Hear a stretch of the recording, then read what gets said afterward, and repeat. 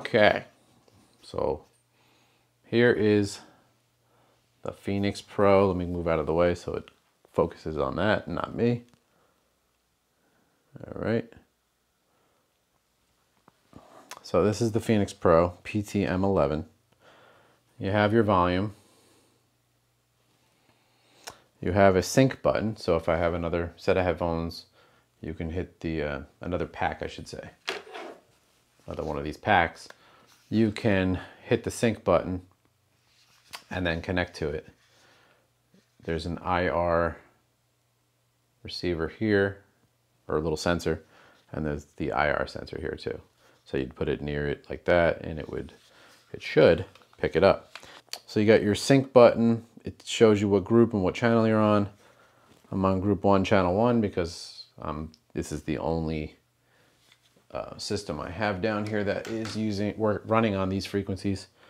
You can change the group by simply clicking the button, and I believe there's 5, 2, 3, 4, 5, back to 1, yeah. And then channels, there are 10. I scrolled through it already before. And then you have your power button, which you have to hold to turn off and then push to turn on.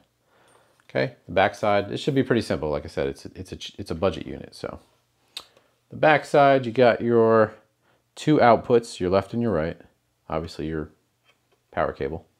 And you have your 2 inputs, your left and your right. And then you have, I guess, a 12 decibel, I won't say boost, but it's a cut. So you can cut 12 decibels. And then your antenna, obviously. And yeah, and then, so like, for what I do, like I said, running just the click, I'll take the plug and I will put it into the input of the Phenyx Pro, because I'm running from my phone out. So whenever something goes out, it has to go back in. So out of the phone, into the Phenyx Pro, and into the speaker. So I got 2. So I have the one side coming here, and it's the side that I have my click on, which I believe is the right side. And then the left side, is anything mono is usually the left, I put to the speaker. So, and that's what I do. And I pan all of the tracks to the left side, and I pan the click to the right side, so that you'll never get the click in the speaker. So the audience will never hear the click. So that's pretty much it. So very simple unit, as it should be for a budget unit. And again, that's kind of what I wanted, because I didn't want something that had too many features where I'm going to be sitting here trying to figure the whole thing out. This was simple, just plug and play, literally. I plugged it in, I turned it on, and it worked. So that's honestly, for $100, that's what you want. So yeah. So now a demo. So for this demo, I'm going to be playing one of my Hereafter songs, actually the one you heard in the opening. It's called This Is the End. It was from the album Time. It was the second track on that album. And the reason why I chose this track is because it relies heavily on the click. So you'll know that it works because when the band comes in, it's I won't say random, but I will have had to have played with a click in order for that to actually time correctly. So so that's why I chose that track. I won't do the whole track because I don't want to bore you guys. If you want to check out the song, you're more than welcome to check out the song. But I'm just going to play just a clip of it, maybe just that beginning riff, and then, you know, just till the band kicks in, then you get the idea that the click worked. And yeah, and then I try it with the Beats headphones just to kind of get an idea of what that's like. Yes, it will look ridiculous. Spoiler alert. It looks stupid. On stage, you're not going to go up there with Beats and be like, yeah, I'm ready. You're going to look silly. So the headphones that come with it are sufficient enough, honestly. And they are noise canceling, like I said. There was also a deal on Amazon. And again, I'm not sponsored by any of this. I'm not getting any kind of money with it. I'm not affiliated. But there was a deal where you buy the Phenyx Pro system and you get another pair of the headphones for free. So not the pack, just the earbuds. Just these. So these were actually the free ones that I got maybe a day after I got the other ones. So the other ones are still in the bag, which is right here. And to be honest, looking at them, they seem exactly the same. So, so you buy the PTM 11 Phenyx Pro kit and you get another pair of cheap headphones for free. Great. But again, they are noise canceling and they do work. My only gripe with those headphones is they don't, for me, because the way my ears are, they don't stay in. So they will eventually pop out. Maybe not both. Maybe in an environment when you're playing live and you're sweating, yeah, they'll probably have a hard time staying in there. They do have the good rubber grips for the ears, but again, it popped out on me without sweat, so I guarantee with sweat, that thing's coming out. So that's why I was investigating trying out different headphones to see what would work. And like I said, you're not going to go on stage with Beats, but you could find another, maybe the Shure ones that are like $90. You can invest in a nicer pair of in-ear headphones so that you can, and when you do upgrade, you just keep the headphones and you can use them on the next system. So that might be an option too. But then your budget unit then turns into a $200 unit. But either way, it's still better than spending $1,000 if you don't need to. So, all right, stay tuned. We're going to test it out.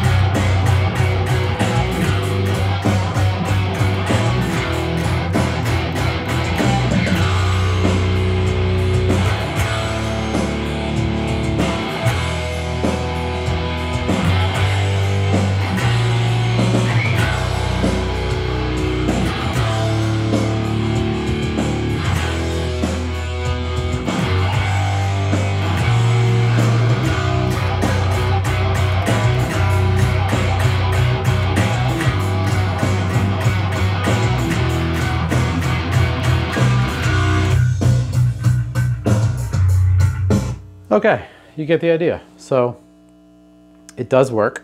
I hear the click. Again, I'm not a fan of the noise cancellation unless I can hear myself through it, unless I'm just using these as actual monitors too, but I'm not. So I could actually. But the biggest problem is I have the guitar tone or track going through the Neural DSP Gojira plugin. And then everything else is coming out of the speaker down here. So without a mixing console and having everything running through, there's no way I could do that this way. But for a live situation, you could. You just have to hook everything up together. So my experience so far, like I said, they do have noise cancellation. It works. Not a fan of noise cancellation for live performance. Because I like to hear everything that's kind of going on. They're not bad, like I said, if you run it through a mix and you get all of the, if you get the mix in your headphones, it won't be as bad. These headphones are okay. My click was audible. It was loud enough for me to hear it, not too loud to where it was annoying. I was able to hear myself play the guitar. It was, but again, because of the noise cancellation, it kind of dropped it down a little bit. I'm not sure what the sound quality is going to be like for you guys yet, because I have my microphone here, and you know the sound is coming from everywhere, so it's probably noisy and it's not really mixed because it's coming from the speakers over there, the speaker down there. You got the annoying buzz. Yeah, so a lot of good things going on here. But yeah, so I just wanted to kind of run a basic test, and like I said, everything works great. For a budget in-ear monitor system, it's really, you can't beat that for like, I think it was like $100, maybe a little over $100. And yeah, so not bad. Now I'm just gonna do one more test. Just out of my own curiosity. I know it's gonna work. It's not a question of whether it'll work. I just wanna know what it's like. So I'm gonna do one more test. I'm gonna run a regular set of headphones. I can't find my Apple earbuds that used to run to the 3.5 millimeter plug. In case you don't know, this is a 3.5 millimeter plug. There it goes, okay. That's a 3.5 millimeter plug.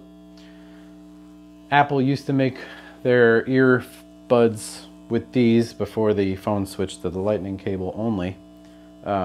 So I have some from older phones. I just have no idea where they are. So I do have my Beats, which are gonna look a little ridiculous. I have a blue pair here that are not wireless, and then I have a black pair over there that I'm charging that are wireless. I'm gonna use the black ones. Because they were all dead. I went to go do this test before, and everything I have is dead, so nice. I wasn't sure I was gonna use the Beats, that's why I didn't charge them, and I thought they were charged, because I use headphones when I play the drums sometimes. But yeah, they were dead, so nice. So now they're charging. I couldn't find the Apple earbuds. That's what I wanted to use, because they're small and you could actually put them in your ears without looking ridiculous. The only downside to the Apple earbuds would be that they don't have noise cancellation. So, but again, for me, I don't like noise cancellation. As long as the click is loud enough that I can hear it, that's good enough for me. I only like noise cancellation like when I'm just listening to music, like chilling somewhere, and that's it. Being in an environment where I want to hear what I'm doing and what's going on, I want to be able to hear it. So, and I like hearing it naturally. I don't like hearing it through headphones. That's why when I sing in a recording situation, one headphone on and one headphone off trick, because, well, I won't say trick, but that's what I do when I record, because I want to hear myself outside of in the headphone. I like to hear it naturally. I think it gives me more of an idea of what I'm actually doing. Because when you have the headphone on, it's loud in the headphones, which is not bad, but then you hear yourself through vibration in your head, which kind of messes with what you're actually hearing. So when you take the headphone off, you can hear naturally what you would sound like, and it gives you a better idea. So anyway, let's get to trying some of the other headphones, and I'll give you my thoughts when I'm done.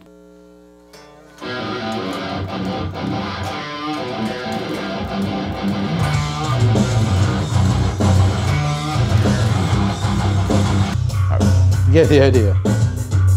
It looks a little ridiculous, like I said, but I can hear the clicks.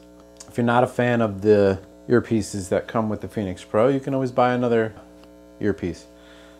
But the fact of the matter is, if you're starting out like I am, this is my first in-ear monitor system.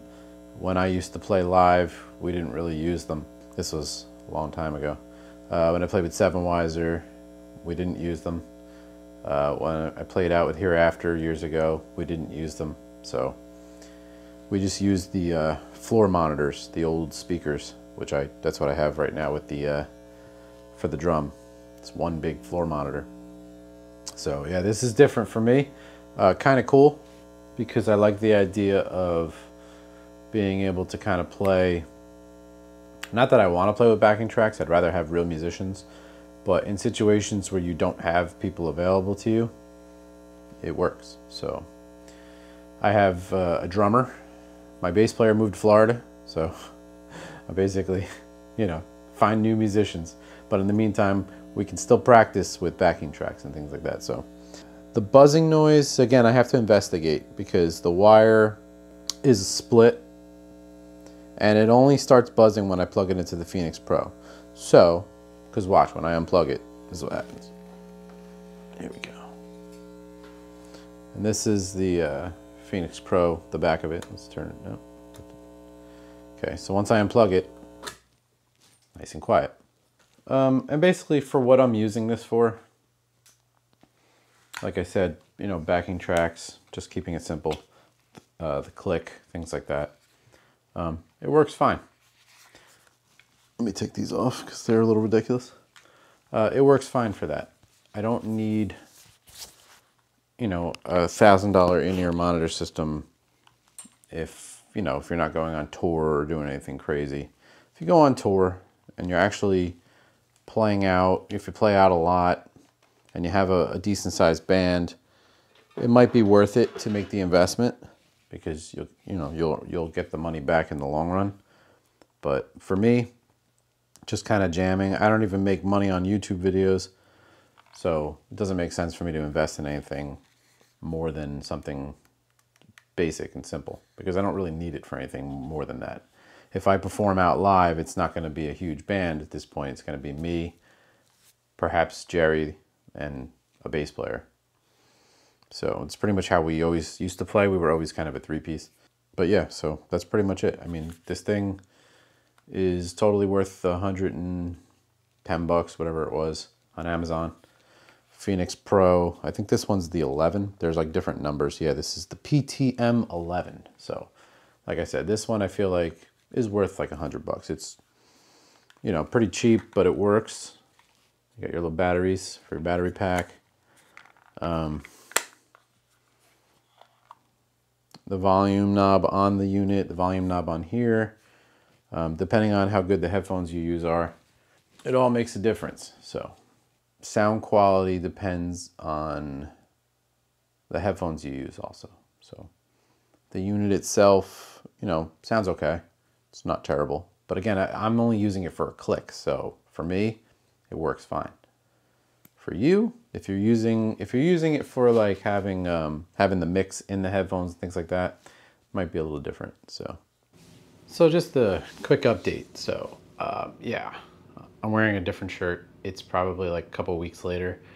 I never finished the end of this video, so I'm doing a quick update. So I ended up returning the unit because I decided that I really didn't need it. It was not bad. There was nothing wrong with it. I just felt like for me in my situation, I'm really not going to use it outside of in like just jamming to like with myself down here. So I don't need it. So I returned it. It was like a $110 unit. Not bad for what it was. I do recommend it if anybody is looking for a cheap in-ear monitor system. It was very capable and it worked fine. Again, just not really necessary for me. I didn't really realize I didn't need it until I just kind of played around with it and was like, you know, this isn't really something I need. Cool if I was actually playing live places and things like that. Even then, I probably don't need it. I'm perfectly fine using the floor monitor systems. But it was a pretty cool unit for $100. So with that, my thoughts are pretty simple. If you're looking for a cheap budget in-ear monitor system, check out the Phenyx Pro. It's not bad. Again, not sponsored by anybody. I'm just saying my own opinions. And yeah, it worked for what it was. And yeah, so stay tuned for some more videos. I'm going to be putting out a bunch. I have a whole bunch that I've recorded. I just, you know, life got busy and I haven't had time to edit and put everything together. So I got like maybe 3 more videos coming within the next couple days. So I'm going to try and space them out so I'm not just like loading videos at you and then quiet again. So I don't mean to go dark when I go dark. It's just life gets in the way, and you know, a lot of things have happened, and now I have some time, so I'm gonna get back to doing some stuff. I have a couple videos I've been like waiting to do. I also got some new equipment that I'd like to just kind of show. Again, like these videos, a lot of these products and things like that, you can find other videos on YouTube. I appreciate a lot of the comments I get about, I guess people like the way I explain things, which is cool. I try to keep it simple and like realistic for what I would use it for, things like that. I'm going to do some more easy drummer videos. I want to do some more videos using some of the software I have on my computer. My next video, actually, I'm going to show off a product that, again, there's videos on YouTube for, that I use to do the backing tracks. A product called Stage Tracks 3. Again, not sponsored by anybody. I actually make no money doing any of this stuff. I just do it because I like it.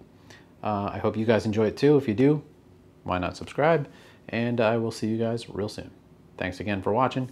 Take care.